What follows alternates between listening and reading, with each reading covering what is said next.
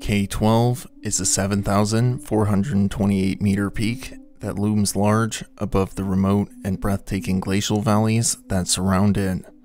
K12 is located in the Karakoram Range, a frequently recurring locale across many of the videos on my channel, as the Karakoram Range is home to many of the highest and most difficult to ascend mountains on Earth.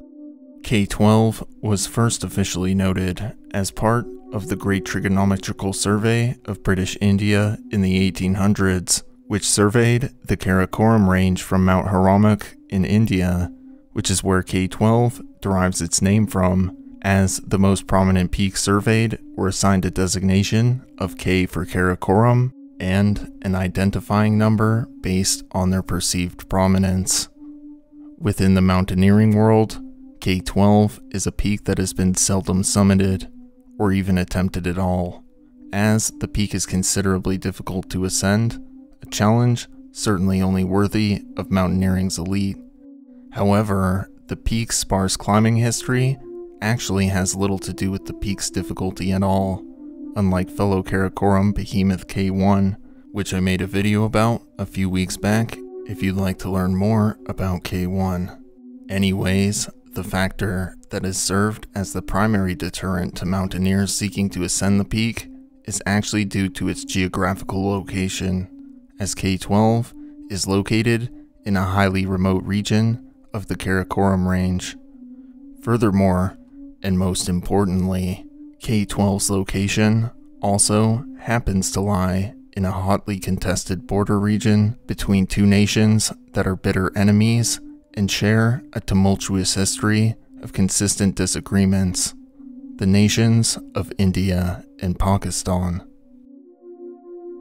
India and Pakistan have a complicated and contentious history, with the fractured relations between the two nations dating back over a century, when in 1905, the British colonialist appointed ruler of the province of Bengal would partition the province into two distinct administrative zones. This administrative divide, named the Partition of Bengal, saw the province split into Eastern and Western Bengal, as Eastern Bengal had a majority Muslim population, while Western Bengal was populated by a Hindu majority. It had been long known by both locals and the ruling British colonialists that the Hindus of West Bengal and the Muslims of East Bengal were politically and culturally very different groups of people, and tensions between the two religious ethnic groups had been simmering for quite some time before the Partition of Bengal was enacted. However, although the possibility of splitting the administrative duties had been discussed by the ruling British colonialists for some years prior, there had been significant concerns that doing this would only cause further resentment between the two groups, and their trepidation to do so would turn out to be well-founded, as the British colonialists' greatest concerns about the repercussions of the split would soon become a reality, as in the immediate aftermath of the split, nationalism in both East and West Bengal would surge, as the divides between the Muslim and Hindu administrative zones grew wider, and the tension between the two factions began to mount rapidly, as the years of disagreements in the years prior, and the anger held on both sides about these disagreements began to boil over. It didn't take long for the ruling British colonialists to realize that the Bengal Partition wasn't the best idea for the region's unity after all, and just 6 years later, in 1911, the Bengal Partition was officially repealed. However, during those 6 years, the rift between the Hindu West and the Muslim East had grown immensely, and tensions between the two groups would continue to build over the following few years.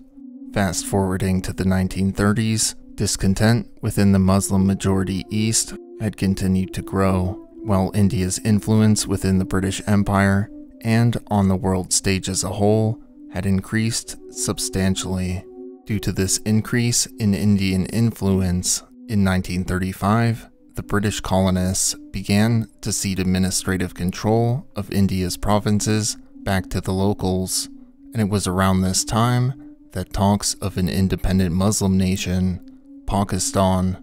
meaning land of the pure, began to circulate in the East. Following the conclusion of World War II, in 1945, voters in India would formally oust the British colonial rule from the nation, and India formed its own independent statehood. In 1946, elections were held in the country, with Hindu elected officials winning 91% of the parliament seats during this election. This would also renew cries in Muslim-majority provinces for their own separate Muslim state. After much bickering between the Muslim-majority provinces and the Hindu-majority provinces over the following year, by the summer of 1947, the proposed partition of Pakistan and India, which would later become known as the Partition of India, would become official on August 15, 1947. The borderline where the two nations fractured from one another was known as the Radcliffe Line, and members of both communities that found themselves on the opposite side of this border around the time it was marked were often subject to unspeakable violent atrocities, fueled by a long-standing, deep-seated hatred for the other side, which would truly set the precedent for the two countries' relations with each other in the coming years. In the years following, India and Pakistan would engage in multiple wars over territory around their borders, with the first war taking place in the year 1965, with the bloodshed ultimately resulting in negligible changes to the borders between the two nations, with the second war taking place a few years later in 1971. The second war would result in a surrender by Pakistan, who ceded control of the emerging nation of Bangladesh, who had been backed by the Indians during this conflict, and as part of the surrender treaty, Pakistan also formally recognized Bangladesh's independent statehood, essentially cementing their statehood on the world stage.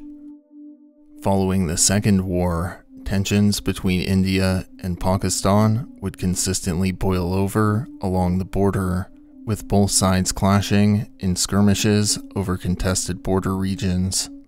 One of the most hotly contested border regions was the Siachen region in Kashmir,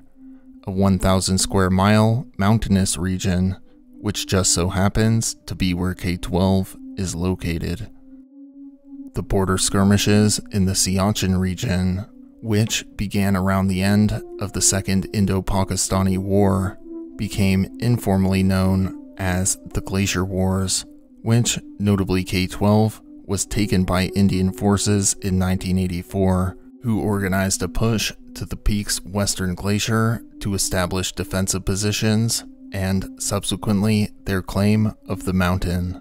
However, the story of today's video precedes this Indian takeover, so I won't go into much greater detail about that right now.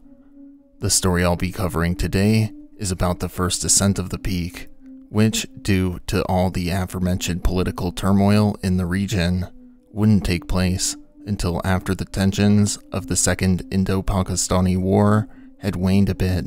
as the ascent would take place in the year 1974. In the summer of 1974, an expedition team of Japanese climbers organized by Kyoto University sought to make the first successful ascent of K12. The team that was assembled to ascend K12 consisted of 6 members: expedition team leader Goro Iwatsubo, a man named Shinichi Tagaki, a man named Saichi Kaneyama, a man named Tsutomu Ito, and a man named Satoshi Oku, along with a Pakistani liaison officer that would accompany the team named Zafar Iqbal. The team arrived at the foot of K12 on July 25th, setting their base camp on the moraine on the right bank of the Grok Glacier at an altitude of 15,425 feet. Over the following few weeks, the team would begin the arduous process of acclimatization, which included setting ropes along their route and establishing camps along the way, followed by many subsequent ascents and descents to haul gear up the mountain to these camps from base camp. The team established their Camp 1 at an altitude of 17,000 feet, followed by their Camp 2 at an altitude of 18,700 feet. From Camp 2, the team crossed a heavily crevassed col and braved crossing a particularly wide crevasse using a rope ladder, and established their Camp 3 at an altitude of 20,350 feet. The team would establish their high camp, Camp 4, at an altitude of 23,000 feet,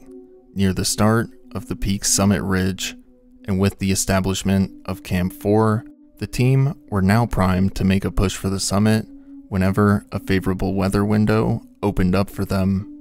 The team saw their opportunity to make a push for the summit arrive at the end of August, as on the evening of August 29th, two of the party's members, Shinichi Tagaki and Tsutomu Ito, gathered together at Camp 4 in order to make a push for the summit the next day. The following day, on August 30th, 1974, Tagaki and Ito departed Camp 4 for the summit. The duo of summit hopefuls ardently endured the difficult climbing conditions on the summit ridge, slowly but methodically progressing upwards towards their goal of the summit. After a long day of difficult and exhausting climbing, the duo reached the summit of K12 that evening at 5:40 p.m., marking the first successful ascent of K12. With waning daylight and exhausted bodies, Tagaki and Ito made the arduous descent back to Camp 4 at 23,000 feet. However, by later that evening, and continuing into the hours of the following morning, on August 31st, the weather conditions high on K12 slopes had taken a drastic turn for the worse, and so Ito and Tagaki would opt to remain at Camp 4 for the remainder of the day to wait out the worst of the storm system. The following day, on September 1st, early that morning, the duo radioed the remainder of the team at base camp to inform them of the events of the previous few days, as well as their intent to begin their descent that morning. Following their brief radio call, the pair began their descent in the still poor but improved from the previous day's weather conditions. Later that day, at approximately 6:30 p.m., the radios at base camp again flickered to life. On the other end was, of course, Tagaki and Ito. This time, the duo sounded extremely distressed, and it would soon become apparent to the expedition team members back at base camp as to why this was, as they explained to team leader Goro Iwatsubo the predicament they had found themselves in.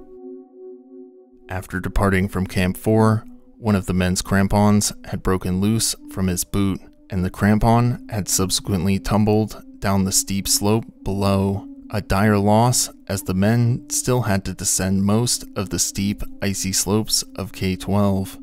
The men, seeing no other choice, continued their descent without the lost crampons. However, the gravity of the loss of these crampons was soon felt by the duo, as literal gravity combined with the steep icy terrain soon caused the cramponless man to slip and fall,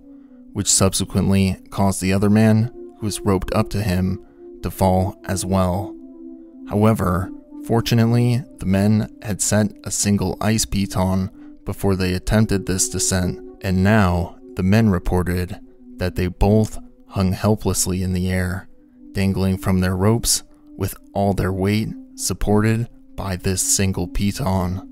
Upon hearing this news, Goro Iwatsubo informed the two men that a rescue team would be sent for them as soon as possible, telling them to check back later over the radio for an update. However, as the hours passed, base camp's radios would continue to remain silent, as neither Ito nor Tagaki would ever be seen or heard from again. The rescue team set off from base camp towards Camp 4 on the morning of September 2nd, reaching Camp 4 the following day on September 3rd. Upon reaching Camp 4, the rescue team found no trace of the men, as they had seemingly vanished into thin air. Upon inspecting the surrounding terrain, the search party were unable to find any further traces of the missing duo,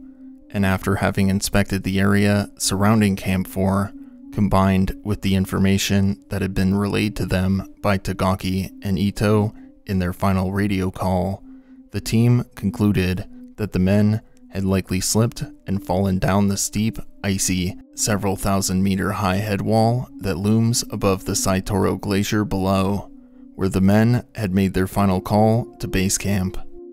They further concluded that, after supporting both men's body weight for a while, the single piton suspending them in the air became dislodged from the wall and sent the two mountaineers plummeting to their deaths below. Thank you all for watching.